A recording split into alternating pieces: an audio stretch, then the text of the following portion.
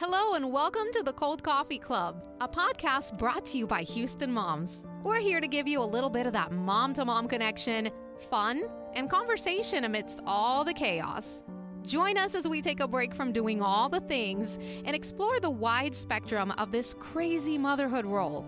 We'll interview fun guests, talk about cool grown-up topics, laugh, share, and grow together.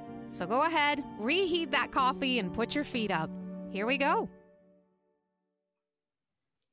Hello and welcome to the Cold Coffee Club. Hello, everyone. This is Jenny and welcome my co-host, Ashley. Good morning, everybody. Welcome back. Hi. So we are happy to be with you again this morning. We have a really special guest, but first we want to talk a little bit. I want to touch base here with Ashley. We always like to start with a little bit of our little mom wins and fails this week. Do you have a win or a fail this week? What do you want to share? So I'll start with a fail. We'll start with the fail, end with our win and positive. Randomly, my kid asked me, where is my blue bear that we got from Build-A-Bear? And I have absolutely no idea where it is. Like, I can't even begin to guess where it was. No clue. So I was like, I'll look, but I'm pretty sure it's not here. It's I gone. don't know.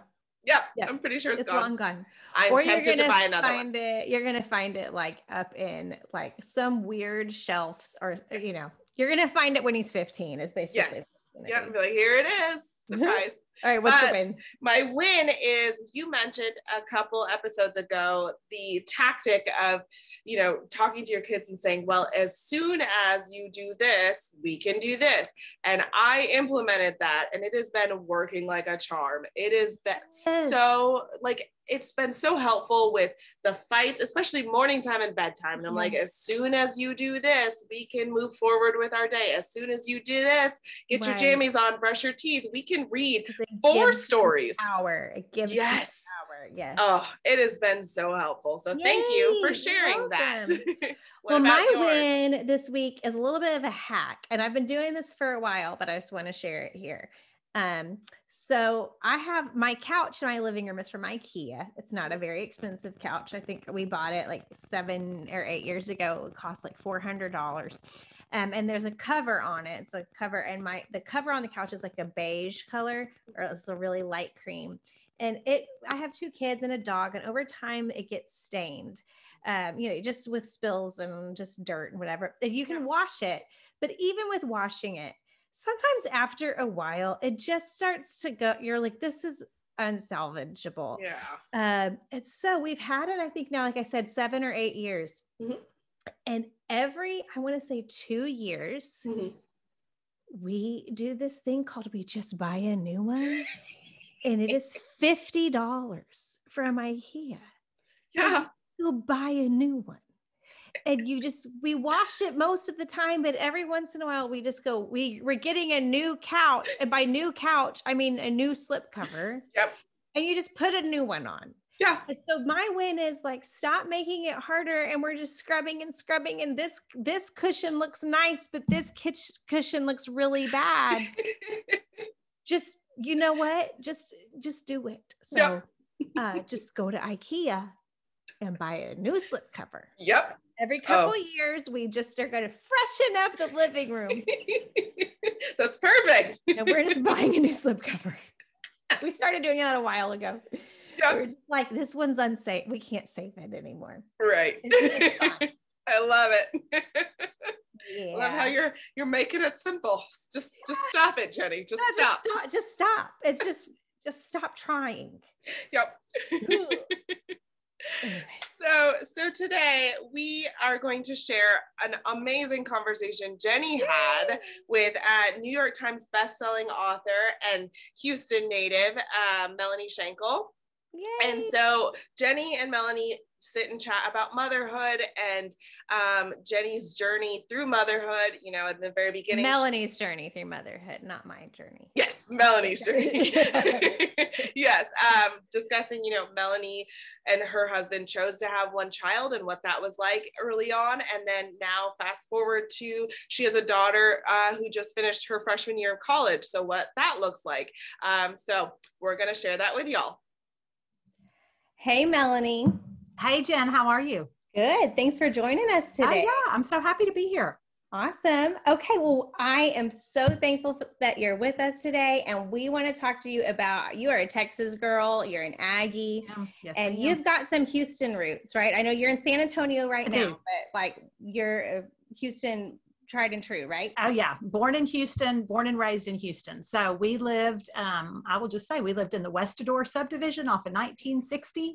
Yeah. So that's where I was born. My parents lived in Bel Air when I was born. They moved out to 1960, and I lived in Houston until I was in 7th grade. And then my parents got divorced at that point. So my mom moved us to Beaumont, but my dad was always in Houston. And so he is a Houston guy. And so I spent a lot of my life in Houston, and I love it. And really kind of, I think, always thought I would end up in Houston.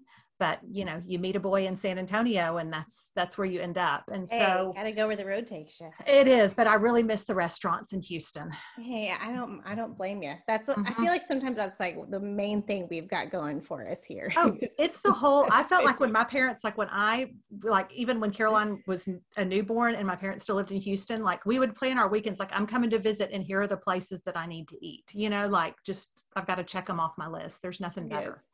And I know you come back here a lot because you, or at least did for a while, because your daughter is a soccer player. And you come here a lot for soccer games. So when you come here, where do you like to eat? Like, what is your what's your restaurant? It's tough. Soccer didn't really lend itself to getting to go eat the way I wanted to go eat. But one of the things we love Kalina's, that they have an artichoke that they do as an appetizer that is like our favorite thing. So Kalina's is a favorite. There's a place called El Masan that's a Cuban restaurant that's in the Rice Village, because my dad lived, that's where he ended up living, was in the Rice area. And it's the best. I mean, like you can't just go anywhere and get Cuban food, and it's so good. So those are probably my top two. Awesome. Yeah. Okay. So I first became familiar with you years ago. You know, Houston Moms used to be Houston Moms blog. And all of our contributors are kind of bloggers in our own right, but that's kind of how you got your start before you became a New York Times bestselling author. You kind of originally were just a blogger, kind of sharing your stories as being a mom. Kind of talk about that. Kind of how long have you been blogging? Do you still blog? Kind of tell me your journey with that. Okay. So I started a blog back in July 2006. I did not know. I mean, I'm somebody who came of age when we didn't have the internet. Like I still remember like my husband Perry and I in 1997 getting our first giant desktop computer and connecting to AOL, like, and then we got on and we're like, what do we do with it? Like now we're online, but what do we do? So that's, you know, I'm a dinosaur from that standpoint. But when I was on maternity leave with Caroline, she was born in 2003, I discovered mommy blogs. And I was like, oh, this is a thing. Like I didn't even know. And I loved them. And then I always loved to write. And so, you know, I just read blogs for several years. And then when Caroline was just about to turn 3, which was July 2006, I was like, I'm going to start a blog. I was like, at the time I was full-time pharmaceutical sales. But I really wanted a creative outlet. And you know, at that age, kids are doing all this funny stuff and they're just, it's like every day. And I'm like, you know what, I'm not going to scrapbook this deal.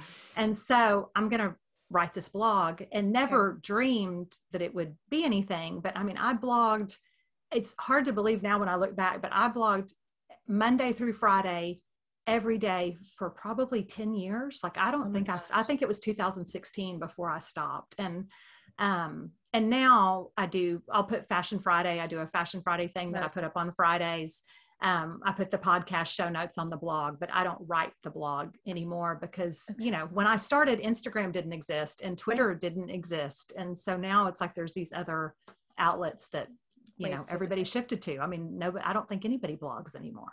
Not the way we used to, at least. No. You know, not these kind of personal things. And you're right. I mean, I started kind of around that time too. I think I started my, I started a blog back then just about my life. I had just gotten married in 2006 and I was writing about that because, again, like, I don't even think people didn't post things on Facebook. Facebook was these one-liner status updates. Like, it made you write like, it would give you like, Jenny is. Yeah. And you had to like give it was awful sentence structure. Yeah. It's just so funny. Like, you couldn't, I don't know. Yeah.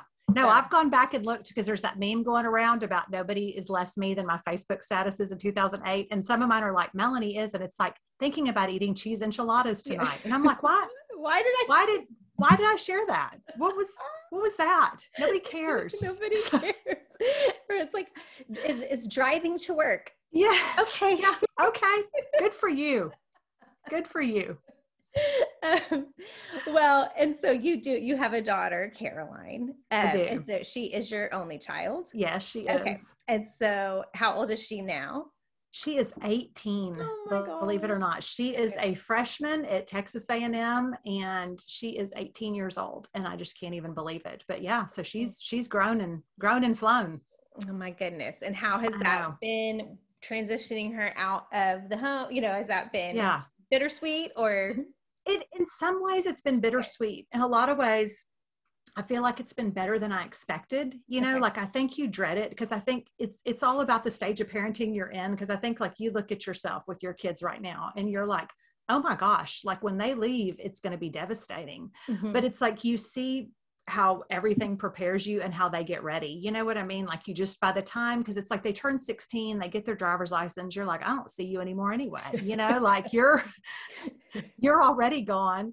And then you just see all the ways that you're like, they're ready to go. Like, if we've done our job the way we're supposed to, we've equipped them and they're ready to move on to the next step. So it's like, I miss her, but at the same time, it's like, I was just telling you before we started recording, like you think like, oh my gosh, I'm done. And then you're like, oh no, I'm still parenting every inch of that. And it's because it's a phone call now. And it's going to be some frantic text about, I don't know how to get my parking pass, but you're still, they still need you. In it. They do. It's not like in your house, Yeah. In the morning. And it's just, I'm sure, a different kind of parenting rather than, I'm helping my kid with, a laundry issue. Yes. My button won't work or whatever.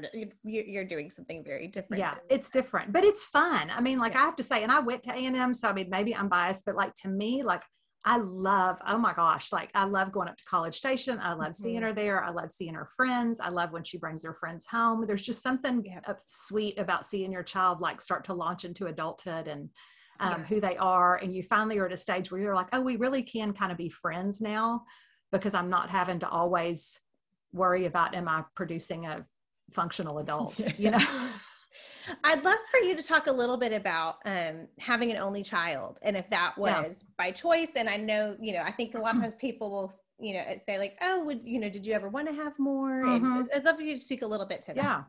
Yeah. I did not envision, like, I don't think Perry and I, my husband, we didn't have the conversation. Maybe we should have. And we like, hey, how many kids do you think you want to have? And we never thought about it. And so I think in my mind, I always thought we would have 2. That was to me the perfect number because I knew I wasn't a 3 or 4 kid kind of person.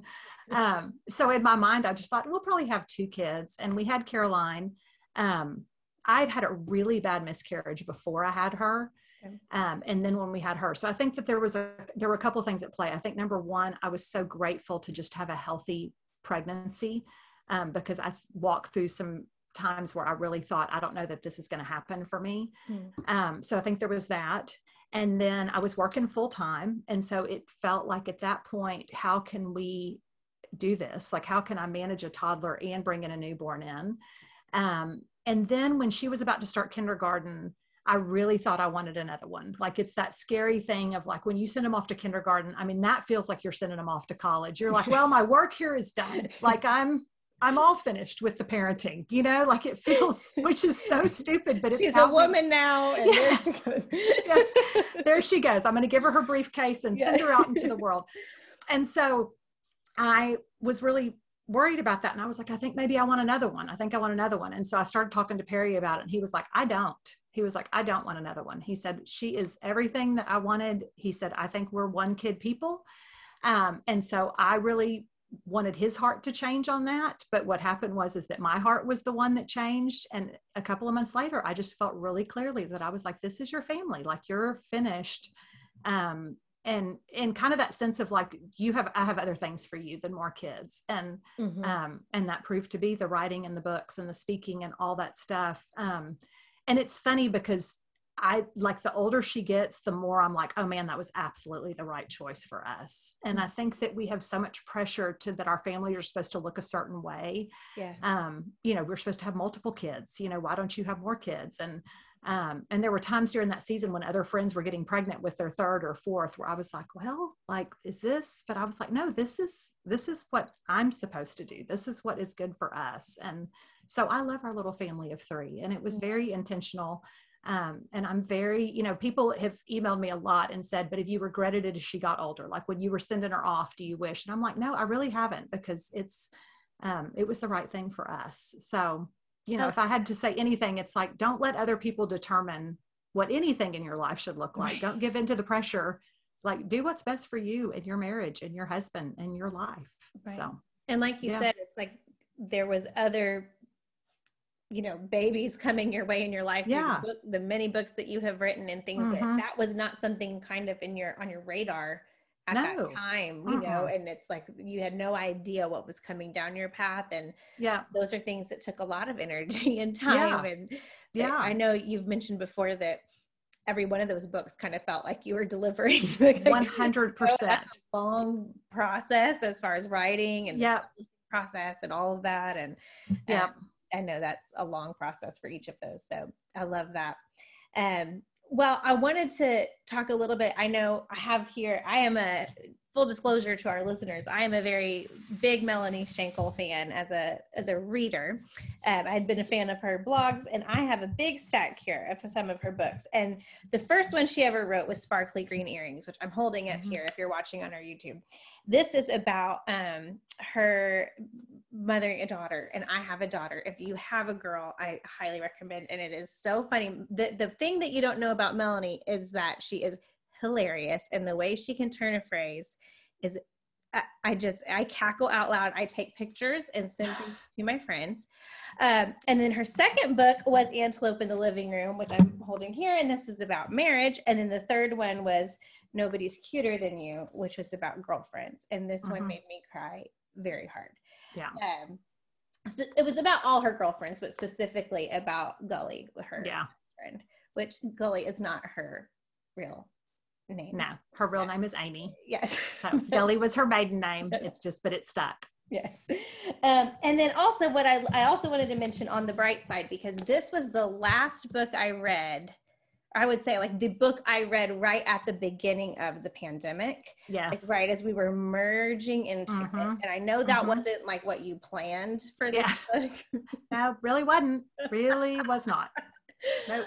But it couldn't have been better at that time, because when everything felt very dark and scary and everybody was fighting and it was just very, everyone had different opinions about everything. And I am an Enneagram 9, and it was a lot of noise, and it was just exactly what I needed at that time. So love that.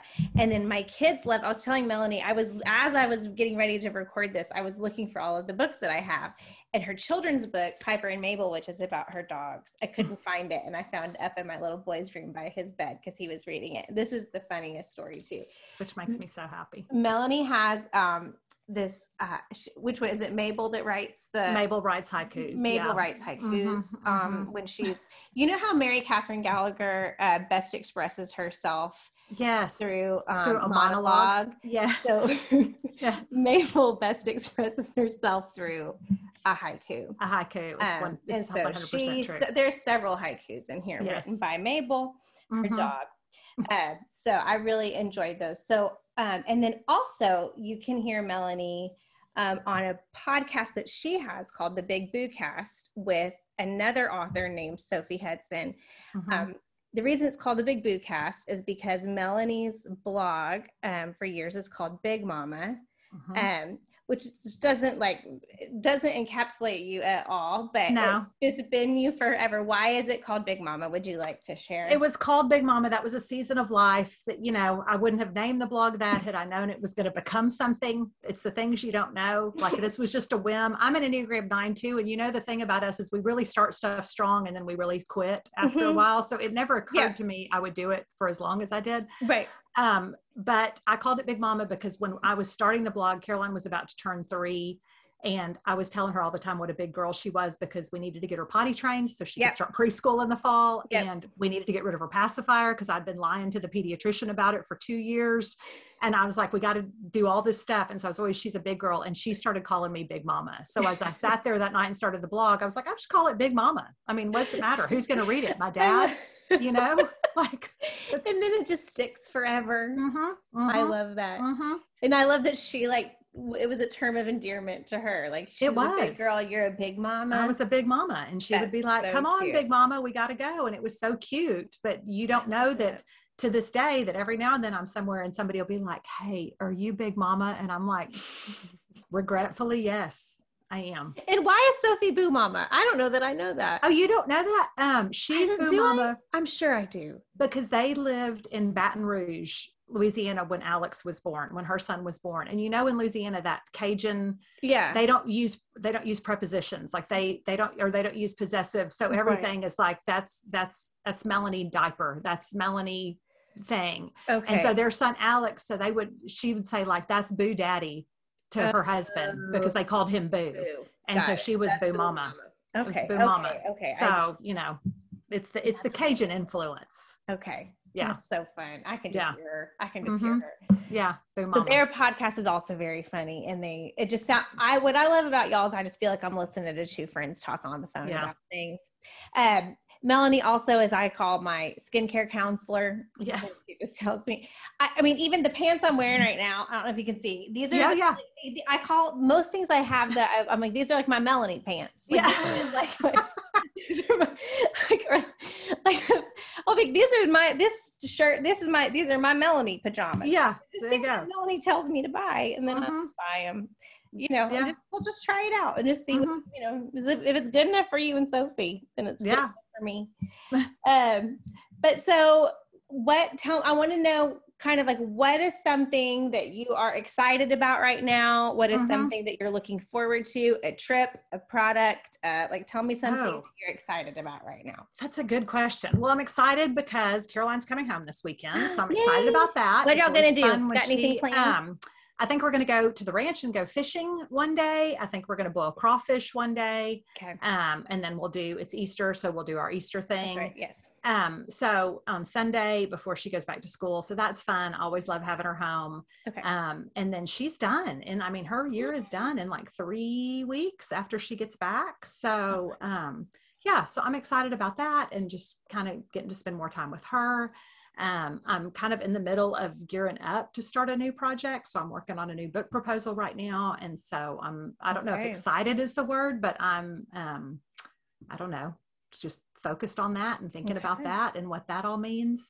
So I think those are kind of the biggest things right now. Okay. So, Now, I do want to ask, she is now in college, or I don't know, maybe you didn't even do this when she was in high school, but when she's going to come home for Easter, will you still put together an Easter basket for her? Oh, 100%. Okay. Oh, yeah. I did it yesterday. I did all the stuff. We got the Easter basket. Yay. And it was funny because Gully, my best friend, she has a son that's a sophomore in college and then one that's a junior. And she said, you know what feels weird is buying a size 14 flip-flop for an Easter basket, you know, but like your babies but your babies are always your babies. I'm like, she'll always get an Easter basket.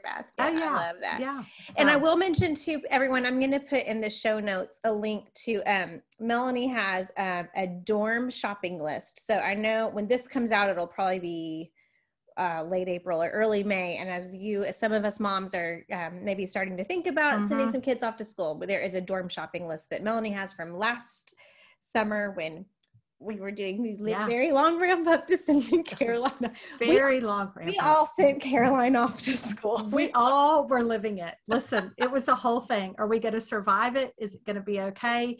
I looked back the other day because a lot of people have started asking me about that dorm list, and I looked at it, and it's so thorough and so compulsive that I was like, bless all of my heart for that list. Like, it's just, because you just are like, I've got to make sure that they go off to school with a box of Kleenex, because if they don't, where would they buy them? Where would they get the Kleenex? How is she going to handle it if she doesn't have Kleenex? What are we going to do? That's it. So, it's almost like when you, when you register for your first baby, when you have like a baby, I always feel like your registry list is, 17 pages long. And then I feel like the more and more children someone has, they're like, you don't need any of this. Yeah, no, you need diapers. Like you need diapers. It's going to be fine. Yeah, that's it. Like you don't need any of that. Yeah, no. I looked at that list and it was like somebody asked me the other day, they were like, what's on that list that she didn't end up using? And I'm probably 50% of it, I bet 50%. But at the time it made me feel better. It's like therapeutic shopping because I just thought if I ordered enough stuff off of Amazon, that would ensure that she was going to have a great year. And she has. She has had a great year. Yeah, she has had a great year. So. Well, thank you for joining us today. This has been a joy talking to you, and all of the books that we listed, and we're going to put her podcast in the show notes and everything will be there. But thank you, Melanie. We've loved having you today. Thanks, Jenny. I loved being here. All right. Bye. Yay. That was awesome. So that was Mel, and she's fantastic. Thank you so much, Melanie. And we included in the show notes where you can find her books that we mentioned, and you can find her on Instagram at Melanie Shankle, and lots of great things to find there. Yeah, that was awesome. Yeah. So diving into our cream and sugar this week, Jenny, what are your cream and sugar for Houston moms? Well, I'm so thrilled that baseball is back. Yes. I am not like the biggest sports person, but I do love baseball, and specifically Houston baseball. And we have two really great things to choose from. Right now we have, of course, our beloved Astros are back in town. The home opener happened as we're recording this. It happened last night. So we're a little back in time a little bit as you're listening to this. But the home openers happened and the boys are back in town, as we would like to say. So of course, Houston Astros is there. And then we also have the Sugarland Space Cowboys is their new name, the Space Cowboys.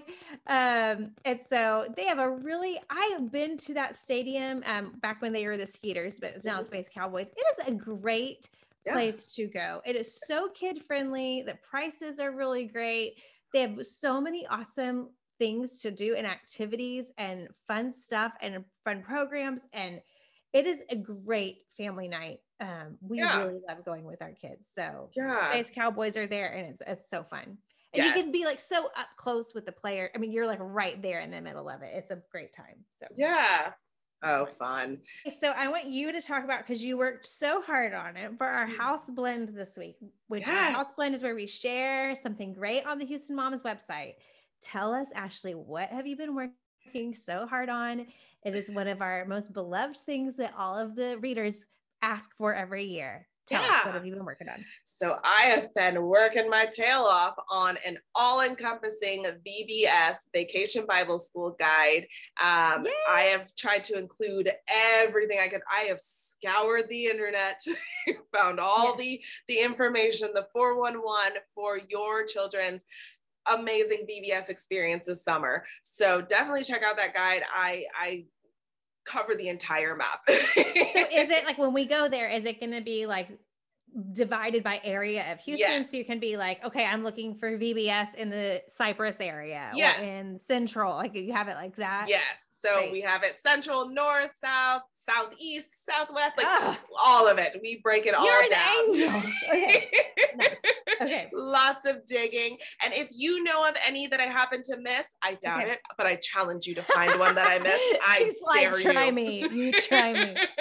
If you know of any that I missed, please let us know. I'd love to include it on our guide so that other moms can see what's available to them too. So definitely look at it, there's so many great VBS programs and different pricing. You know, if you need to keep it on the super low end, we got you covered. If you can just go for it, we've got you covered there too.